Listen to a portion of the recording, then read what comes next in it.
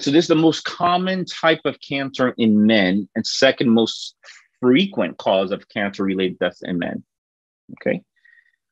1 in 6 men will develop some sort of prostate cancer in the future. If you live long enough and you have a prostate, you're likely going to get prostate cancer. So that's not an issue. The issue is, are you going to get the type that will kill you? And as a practitioner who spends a lot of time with patients with prostate cancer, I will tell you this. I'm not trying to look for prostate cancer, all prostate cancer. I'm trying to look only for the type of prostate cancer that can kill you, that if we get it early enough and we treat it early, it can save your life for prostate cancer. Okay? So again, so there's these lower grade types of prostate cancer that I don't really care to find. And those I hate to find because now is like the C word, right? Only the type that can be life-threatening is the type that I'm willing to find. So I write about these things and how to go about that on drgeo.com, which I urge you, if you're serious about aging better with age, being better with age, to join my newsletter, because I think that you're going to really like a lot of the information that I send to my subscribers at drgeo.com, geo.com.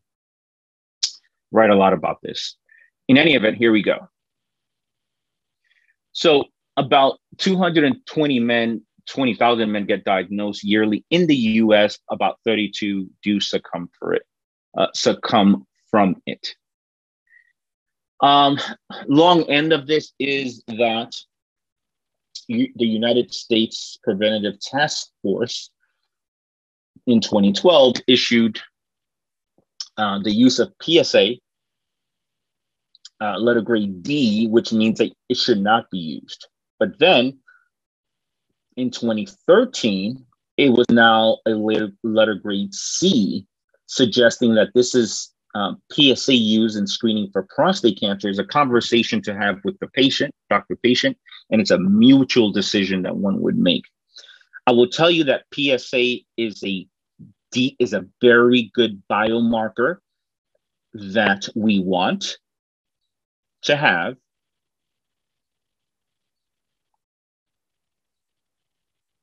Before the advent of the PSA, so the PSA test commercially became available in 1990, 1989.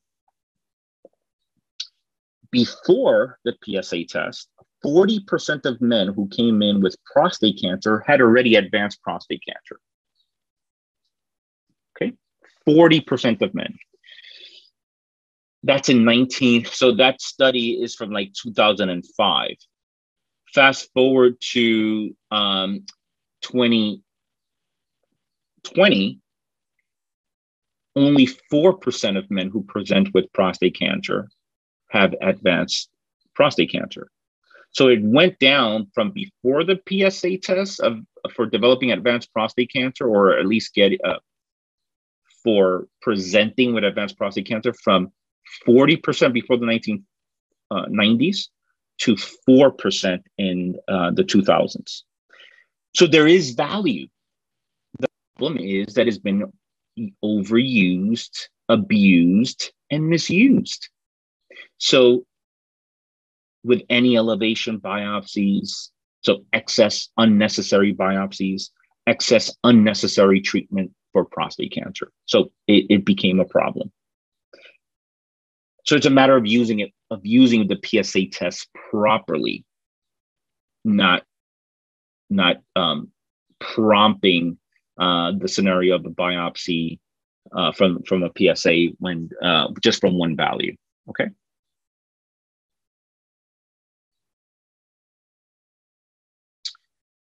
Here's a 2018 report that I think would be good for you to see. 2018 reported that there is adequate evidence from randomized clinical trial document that PSA-based screening in men aged 55 to 69 might prevent approximately only 1.3 deaths from prostate cancer over approximately 13 years for every 1,000 men screened. So for every 1,000 men screened, one can be prevented from the use of this PSA test. Okay, there's two ways to look at this. One is, oh my God, this PSA test is a complete and utter disaster. This thing doesn't work. You mean only one person you can prevent one death from every 1,000 of them screened? This thing has no value. The other way of looking at it is like, what if you're that one? What if you are that one out of 1,000? Wouldn't you want to prevent dying from prostate cancer? Right? So that's how I look at it. I look at the numbers and I look at the probabilities. It's almost like, again, something that's relevant and current is COVID, right? So very few people die from COVID-19. Certainly now with the Omicron, this new virus, but very few people die from it. But even during the Alpha and the Delta, most that were very sick, unfortunately, were the ones that were dying from COVID and unhealthy. And so the numbers kept saying, well, there's a low probability. Well, what if that number is you or your family member that you love? I have an obese mom. Thank goodness she's fine. And she's 85. If it would have been my mom, I would not have been happy with that, right?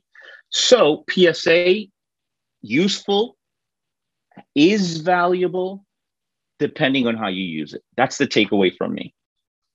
And there are other tests to use that are even better these days to use them beyond PSA. Hold on one second, because I am stuck here. It doesn't seem like... Sorry, hold on. Oh, there we go. Sorry. My screen is not moving. Give me 1 second here, guys. So sorry. There you go. Okay, it's localized prostate cancer. So low risk is anything below a PSA of 10 and the biopsy is 6. Okay, that's low risk. Intermediate risk is a PSA of between 10 and 20. And a Gleason score of about 7. And high risk is a PSA higher than 20 and a Gleason score of 8 or higher. How about recurrence? So what's recurrence? Prostate cancer recurrence is when you get treated for prostate cancer and then the PSA rises again, right? So you get treated, you get a prostatectomy, all of a sudden you get it back. That happens about 30% of the times after treatment. So after prostatectomy or radiation, about a third of patients will develop recurrent, marked by a rising in PSA. Men with recurrent prostate cancer are greater of increased risk of metastasis and premature death, although hormonal therapies may extend survival in some cases. There is no curative treatment. Here's how that works. And I see a lot of, I would say a bulk of my patients have a recurrence of PSA. Natural approaches, diet, the right botanicals and exercise and good sleep is medicine. And these guys tend to live well. So, and not die from prostate cancer on average. The more you do, the better you'll do.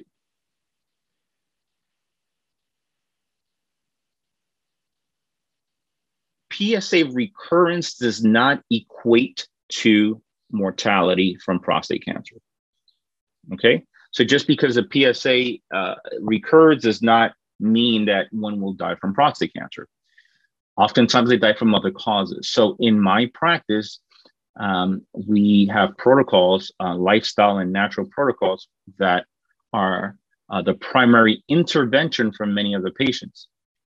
Sometimes they are on hormone therapy and sometimes they're not, where not only do they reduce their risk of dying from prostate cancer, but they reduce the risk of dying from all-cause mortality. So oftentimes they're in better health, overall health, than before their diagnosis.